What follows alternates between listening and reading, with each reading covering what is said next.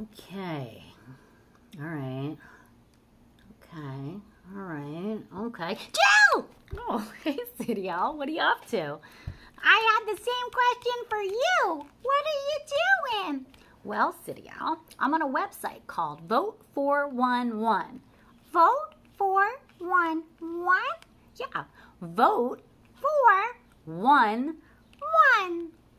What's that? Well, Vote 411 is a website where you can register to vote and find out lots of important information about the election coming up in November. Ooh, can I vote?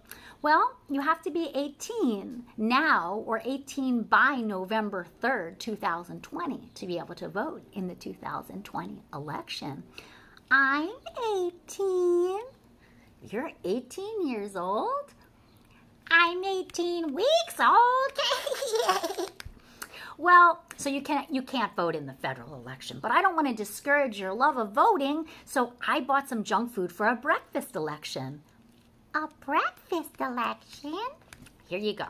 So you can pick whether you would like Captain Crunch, crunchy, or Lucky Charms, so colorful, magically delicious, for your breakfast. Well, what if I don't feel like voting?